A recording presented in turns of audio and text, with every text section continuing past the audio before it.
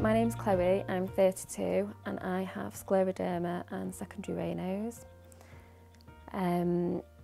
It took 10 years for my diagnosis. My first symptom was the whitening and reddening of my hands in Raynaud's.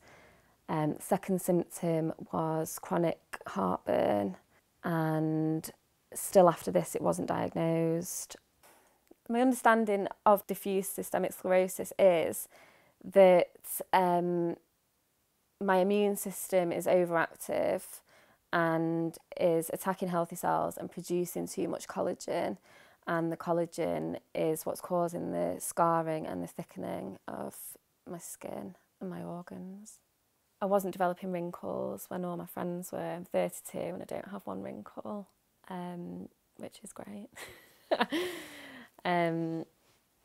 My skin's just tight. It's tight, and when it gets tight it itches and it goes shiny.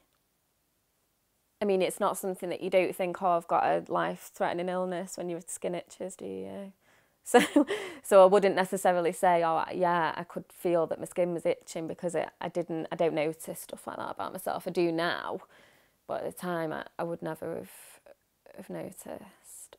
So when I was diagnosed, the consultant told me not to Google it, which obviously I went and did.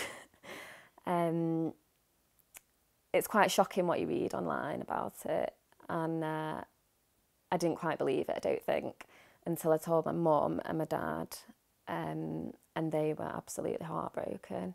And then I told my fiance Danny, and he was heartbroken as well. And I think I was the only one that seemed absolutely fine, because I was looking after everybody else.